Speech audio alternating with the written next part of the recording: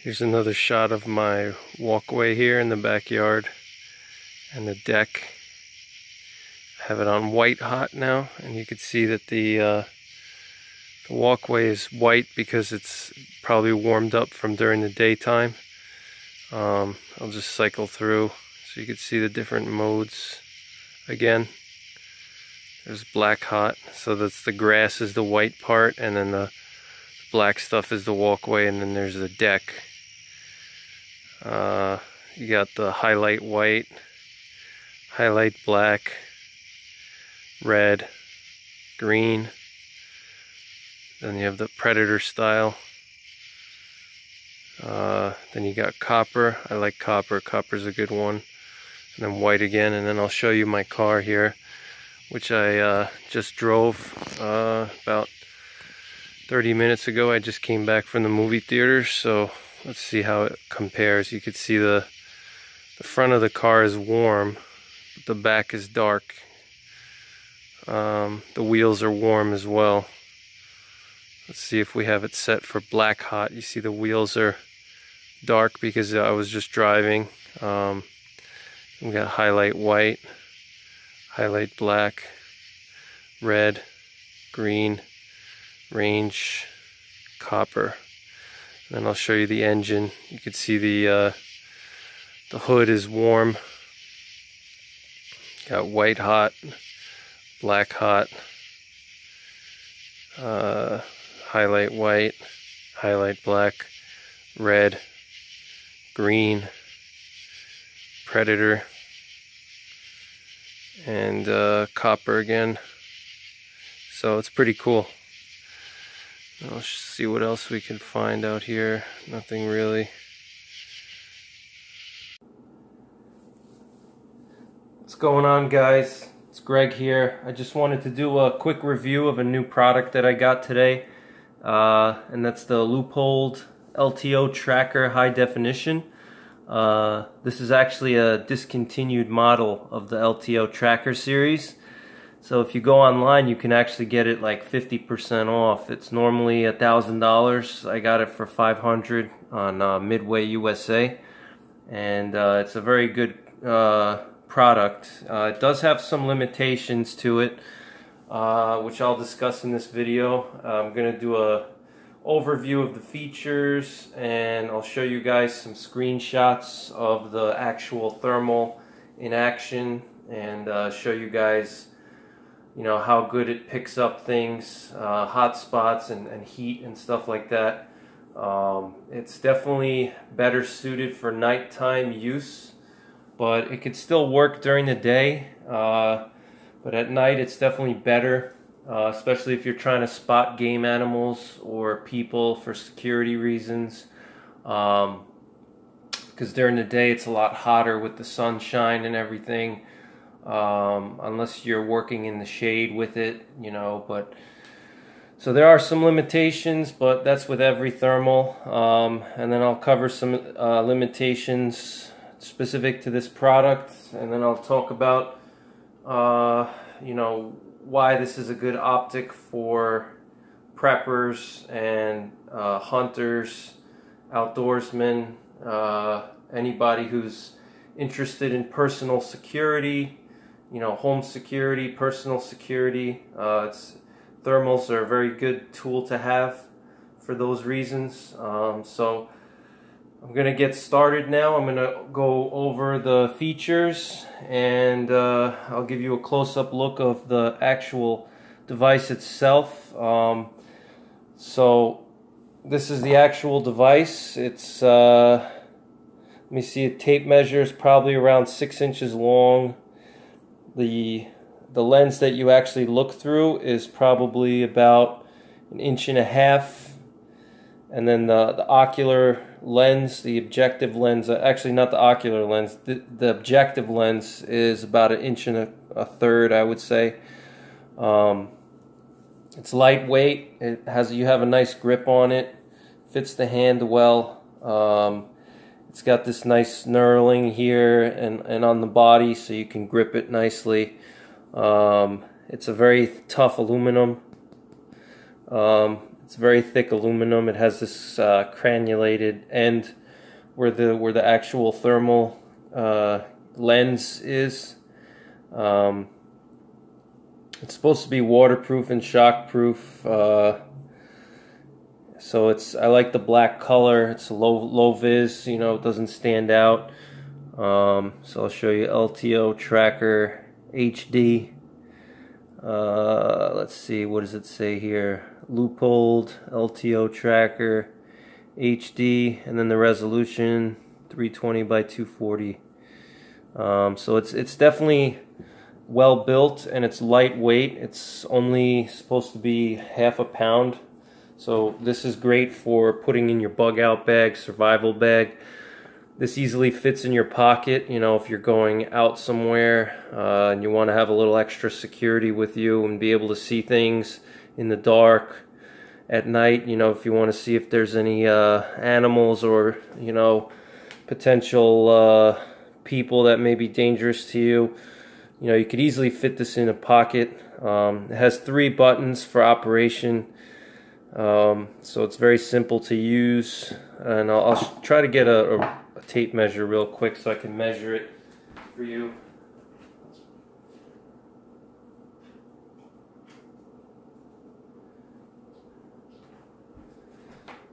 So just to give you guys a size comparison, these are just some glasses, my fiance's reading glasses. So those are her glasses, so it's pretty much, you know, the same size as, you know, the average pair of reading glasses. But I'll give you an official measurement here. It's going to be 5.5 inches. And then the tube here, like I said, it's going to be about 1.5 inches.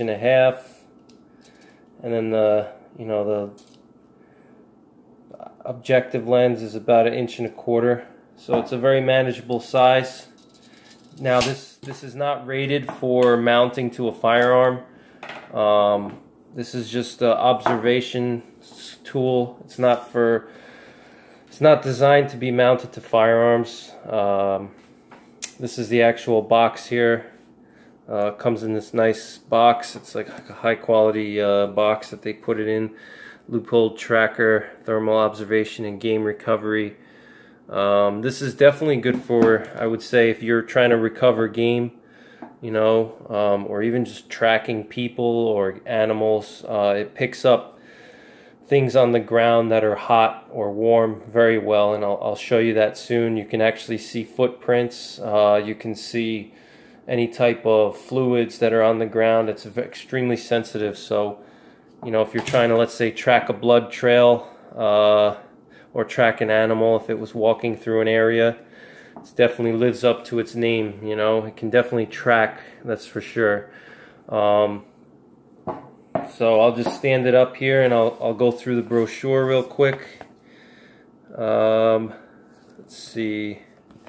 These are the color palettes. So you have the Predator color, you have red, white hot, black hot, green, copper, and then they have white highlight and black highlight, so 8 color modes. It has a 6-power digital zoom, so it's not an optical zoom. Digital zoom and optical zoom are 2 different things. Just so you guys are aware, digital zoom, when you see that somewhere, what that means is like, that's like if, let's say, you're on your computer and you downloaded a picture, you know, some type of JPEG or a GIF file, and you want to zoom into the picture, you zoom into it. That's a digital zoom, and that's basically what this does. You know, so that has some limitations. It's not actually optically zooming. It's zooming after the picture has already been taken. And an optical zoom is kind of like a traditional zoom, like on a binocular, or your cell phone camera, for example. That is one of the drawbacks with this thing, but I think a lot of thermal cameras in this price range, they're not going to have optical zoom. If you want to have optical zoom, you're going to be looking at, like, you know, $2,000 plus for a thermal. But for an entry-level thermal, this does the job well for me. Let's see. And for my needs, so it has a detection distance of 750 yards. It has a operating temperature of -4 Fahrenheit to 140. It detects temperatures from -40 to 572. The display resolution is actually really good, 390 by 390, 6x digital zoom, 8 color palettes, and then it uses a CR123 battery with automatic shut off after 15 minutes. And what I just ordered is actually some 1634 rechargeable batteries for this thing, because CR123s, they burn quick and they're expensive. So what I did was I went on Phoenix website, Phoenix Flashlights, and I ordered a bunch of their 16340 rechargeable batteries, so this way I can recharge it, and which is really good in the field too, because you can take a battery pack and you can just recharge your batteries from the battery pack, especially if you have like a solar power bank. You can charge that battery with a solar bank and then use that to charge your batteries, rather than having to carry like 20 batteries with you and constantly throw them out. You know, you can just use like two batteries and cycle them, so while you're using one, you're charging the other. Let's see, what else? Is there anything else to show you? So this is just the brochure here. I haven't actually extensively tested this in different conditions. You know, I just got it, so I'm just going to do the best that I can with, you know, the amount of time that I've owned it, and give you guys an overview. So now I'll show you guys the actual features and how it works. So basically you have 3 buttons here. This is the power button. You just hold that on and it turns on. Okay. And then you have your, I'll show you my, let's see, what can we, it's going to be a little bit hard to see. There's my fingertip. Let's see here.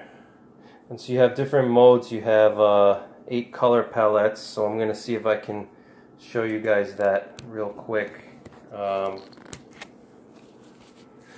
Sorry about this. I'm going to see what I can zoom in on here.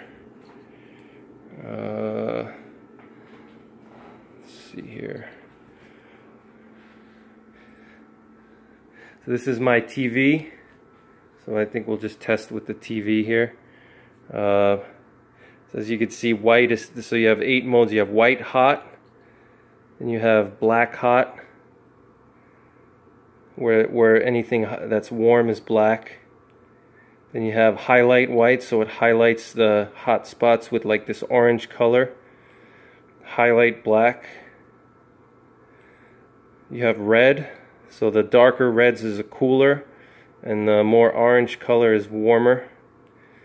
Then you have green, so the lighter greens are warmer, darker greens are cooler. Then you have the predator color. The blues are cooler and the yellows and reds are warmer. Copper, the pinks and purples are cooler, and the yellows and oranges are warm. Then you have white again. You can also change the brightness. You can hold this button down and that lets you adjust the brightness, so I can make it brighter if I want to, or I can cool it down, you know, make it lighter.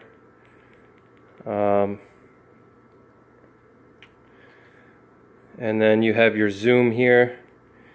Let's see, you have 2x, 3x, 4x, 5x, 6x. Alright guys, so I want to show you why they call this thing the tracker. It's actually pretty cool. You can actually track footsteps. So what I'm going to do is I'm going to walk down this hallway here. And I'm going to turn around and show you guys my footsteps. And you'll see that I don't even have to stand that long for it to show up. Obviously, the longer I stand in an area, the more heat that transfers from my body to the ground. But you'll see even just a quick walk, and I can turn around and show you guys that my footprints will be shown. So that's definitely a good thing for, you know, hunters, security personnel, or for personal security if you want to track activity of people. So I'm gonna walk right now, and just so you know, I'm barefoot.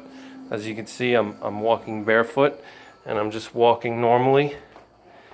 And we're gonna turn on the tracker now and see if we can't see my footsteps. Oh, there they are. See my footsteps? And those really dark ones is where I was standing when I was filming, so it got warmer there. But you could see my footprints here. Let's see if we can go to highlight. Let's see what other ones. Black. Got red here. See? Kind of cool. Green. Got the predator color, which shows it up, but not as well. But let's see, copper. Does it show it at all? Not as much on the copper, huh? Looks like it shows up better on the white and the black hot. Let's see.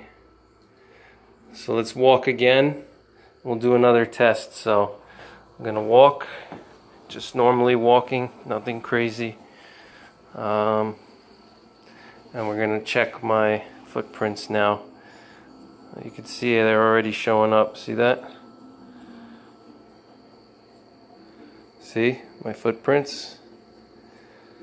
Looks like there, and that's where I was standing. You could see the footprints there, and they're highlighting because they're you can see they're being highlighted because they're warm. It's kind of hard to do it on camera. There's that's where I was standing for a little while. It's kind of hard to do it on camera, but here's just my TV that's playing. So I'm playing Cabela's African Hunter, so don't mind the noise. But that's where I was standing. I wasn't even standing there that long, and as you could see, you know, you can still see my footprints too. They're starting to disappear though, but let's see if it seems to be better on white. Yeah, my footprints are still barely showing up. You know, very barely showing up now.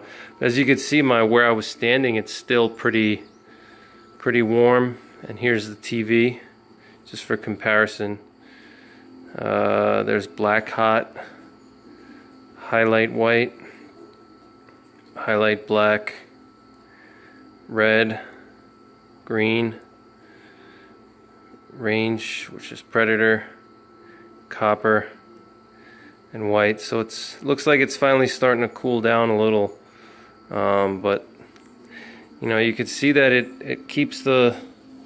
I'm gonna walk again. Let's try it again. I'm gonna walk back and forth a few times, just so you guys could see how much stuff is left over after I walk.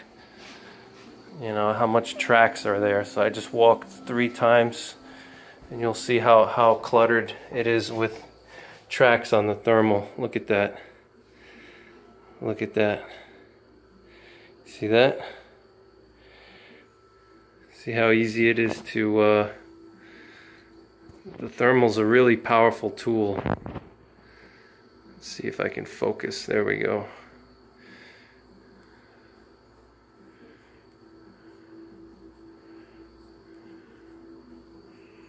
It's a very powerful tool. That's where I was standing when I was filming. So it's definitely a powerful tool. And that's pretty much it. There's my TV. But you can see how it's good for tracking things. You You know, that's why it's called the tracker. So let's see if we can't still pick up some of my, oh yeah, see, these are my footprints that I was just there. See that? Pretty cool.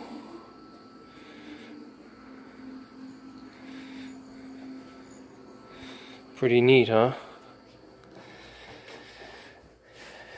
Let's see how that comes out. Yep, there we go. You see that? Look at that. Isn't that pretty cool? So this thing is just a really powerful tool, especially for animals, tracking animals. It's definitely a powerful tool. And I just want to see if it's going to work as well with, I want to see if it would work as well with wearing shoes. So I'm going to put some shoes on. I'm going to put these loafers, just your basic loafers. I'm going to see how well that works. So I'm going to walk, these are just, you know, slip-on loafers.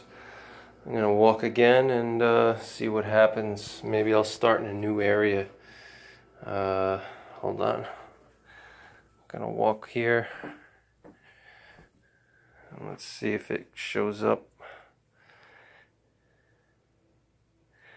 See if it shows up as well if you're trying to track while wearing shoes.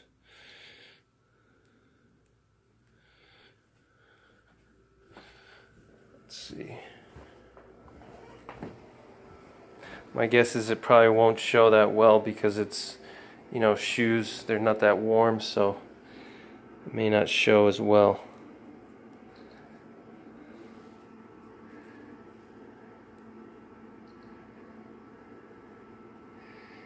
Yeah, so the shoes don't show as well, as you can see. Let's see. Yeah, the shoes don't show as well. Let's do a test. Actually, they do show a little bit, as you can see. Not as much.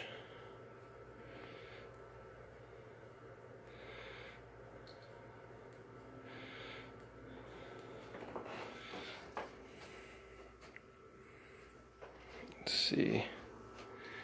It showed any of my prints down there. Oh yeah, see? It showed where I was standing. Even though I'm wearing shoes, it showed my prints through the shoes. So it's pretty impressive. That's pretty cool. I wouldn't expect that. I guess that makes sense.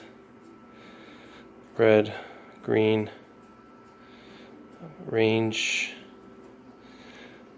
and let's see if it can just pick up where I was just standing. Is it gonna pick that up? Yep, see, it's picking it up very barely. It's picking it up a little. So I'll just go over the features actually. Alright guys, so I'm gonna show you how this thing works now. I'm gonna show you the controls. It's pretty easy to use. There's 3 buttons here, and here's the power button. So you hold it down 3 seconds and it powers on. See, hold on. There we go, Leupold. Okay, so here's my deck and plant, and here's the neighborhood, just so you guys can see. And now we're gonna go through the different modes real quick. Let's see, I may have to turn the brightness up a little so you can see it better. Sorry guys, just trying to focus the screen on the phone here. Okay, so now I have it on white hot. As you can see, the roof is warm, and so are the road and the cars. Then there is black hot. As you can see, it says black on the top. So you can see the cars and the roof is warm. Obviously the road is warm. The deck, you can see it's warm close to the edge where the sun was shining, but closer to the doorway it's cooler. And the grass is a white color because it's cooler. So then we'll do highlight white. So that highlights the hot spots. Then you have highlight black. So that highlights the hot spots as well. As you can see, the back of that car is warm because that's the direction of where the sun was shining. Then you have red. So the lighter red colors will show the road and the roof are warmer. Then you have green. Then you have the predator color, so the red's and obviously warmer, and blue is cooler. So as you can see, that's because it's about 4 o'clock in the afternoon, so the road is warm and so is the roof. But as you can see, the walls and the tree is cool, and so is the grass over here. Just so for comparison, you can see the tree, grass, and stuff like that. You can see the tree is cool, but the road is warm. You can see that. The road, that's the road behind the tree there. There's the road. And so then we got predator. I call it the predator, but Leupold calls it range. Then you have copper. So there's the tree again. And there's the roadway and the cars that are warm, obviously, because of the sun. And then we got white again, black again, highlight white, highlight black, red, green, range, which I call predator, copper, one of my favorite ones, and then we got white again. So that's pretty much the main modes, and then I'll show you how the buttons work. So you can zoom. So if you want to zoom, let's say over there's 2 types of zoom. You have continuous zoom and then zoom. So you have 2x, 3x, 4x, 5, 6, and then it goes back to 1, and then 1.7, 2, 3 again, and so on. And then if you want to do continuous, you hold this is the button in the middle. For zooming, you hold it down, and then it'll let you continuously zoom if you want to do that. If you want to get more grainy, more fine grain zooming, if I want to zoom in on the roof, or get more fine grain, you just hold it down and it'll let you zoom, and then the left button will zoom it out. You can see that's 3.5. And then to exit and go back to the normal, you just press the power button once. You can also get like a little crosshair. I don't know why they put that, but I guess if you want to kind of help center your image, it has a crosshair function. You get that by double tapping the power button.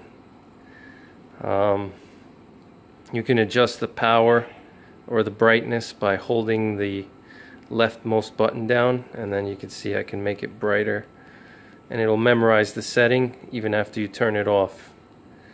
So that's good for conserving battery power, and also depending on when you're operating this, during the day you may want it brighter if there's a lot of sunlight, and then at night you can get away with using a lower brightness setting, because right now during the day, as you can see, it's a little bit hard to see on the lowest brightness setting, but I can actually, let's see, so here's the brightest setting, which is really bright, and obviously at night if you use that brightness setting, it's also going to reflect back onto your face, so some people may not want that, if you're trying to be stealthy. So what you can do is, if you're operating at night, you can, let's see, hold on. If you're operating at night and you want to be stealthy, you can lower the brightness, and because at night you don't really need that much brightness, but during the day, you're gonna need more brightness. So let's get back that brightness now.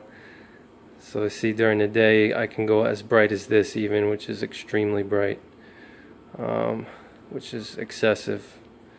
You know, somewhere in the middle is usually good, or on the lower third for me is fine.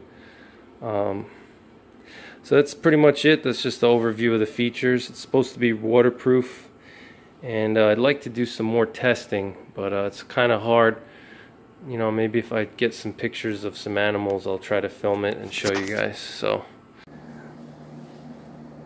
alright guys, so now that I've shown you a little bit of how the tracker actually works, and you know, how it works in the real world and stuff, and some of the advantages, like, you know, being able to track footprints, I think is a huge advantage for security, for hunting, for preppers, for you know, anything, you know, variety of different users may find that a useful thing for outdoorsmen.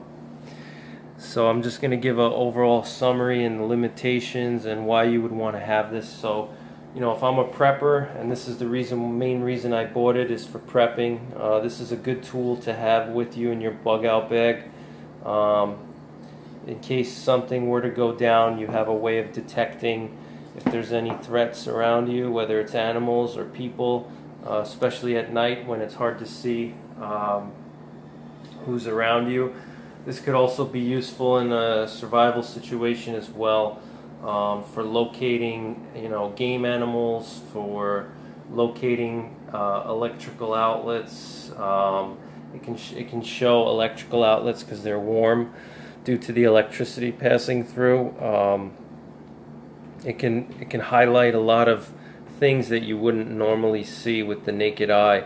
And it gives you some insight into your surrounding environment that you wouldn't otherwise know, that would pretty much be invisible to the naked eye, because it picks up any type of heat source, you know. So it could be lights, it could be if an animal was recently sitting on the ground, you could see where it was sitting, or, you know, if a person was sitting down or walking somewhere, you'll see their you know, evidence that they were there based on the heat signature. You can see camouflaged vehicles, you can see camouflaged people. It's really just a very useful tool for preppers, especially when you consider the price point and how light it is, and durability. This is very well built, it's durable. You know, the picture is not the best, but it's decent, you know, it's decent quality. The only thing I would say is it has a small window here, so you do kind of have some limitations up close if you want to scan an area up close, you know. But for longer distances, it definitely works well. Like, you know, beyond 25 yards, you know, you can scan a whole area and look for heat signatures.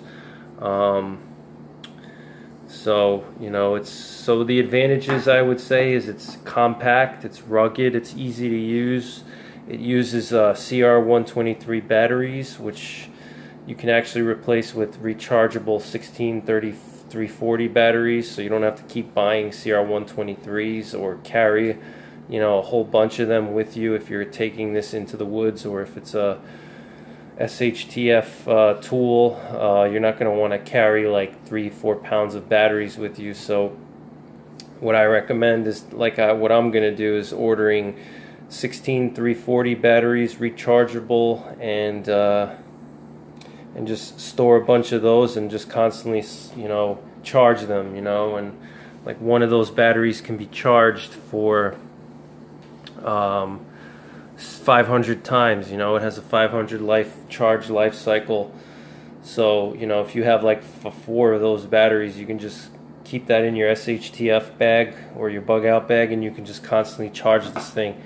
So that's the pros, because a lot of thermal imagers come with their own integral battery pack, and the problem with that is if the battery pack fails, you're out of luck, you know, because you can't just swap it out easily, you know, versus something like this. If the battery fails, I can just go and get a CR123 battery from my local supermarket, or, you know, I can scavenge those easily. If we're talking about SHTF, you can scavenge CR123 batteries pretty easily. They're commonly used in the old school digital cameras, and various cameras use them.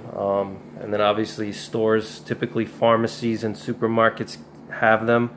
So that's a big plus in my opinion for an SHTF tool. And then the cons would be the digital zoom, which is, not that great. And then I'll show you guys how you actually change the battery. You unscrew this, the eyepiece, and it has this connector here, which actually show you. Let's see. It shows you which side to put it, the positive side. I'm trying to focus it here. I don't know if you guys can see CR123 plus. So it shows you that the plus side goes there, and there's the actual battery. It bends out of the way, and I just remove this, and pop it back in. As you can see, it's the aluminum is really thick, so it's not going to break or anything. It's very solidly built, and it only weighs 7 ounces, so this weighs as much as a typical tactical flashlight, so it really has very little signature in your bug out bag. It's not going to weigh you down like some other thermal tools that are, monstrous, So that's pretty much it, guys. I definitely recommend this to you if you're a prepper, if you're law enforcement, military. Well, if you're military, you probably have much better gear, but law enforcement, especially if you're off duty or something like that, or doing some special operations, undercover work, whatever. What else? Security personnel, personal security, if you want to investigate things in your own house, or if you're going for a hike in the woods, and you want to be able to scan around you, outdoorsmen, hunters, it's very good for security, for hunting. It has a wide variety of uses, and it's not a bad product. I wouldn't say I wouldn't give it 5 stars, maybe 4, I would say. But for what it is, it's good. For the price, it's definitely rugged, and you can't go wrong with Leupold products. They're very rugged and built well. So that's pretty much it, guys. I hope you enjoyed the video, and I'll be back with more soon. Take care, God bless, and have a good weekend.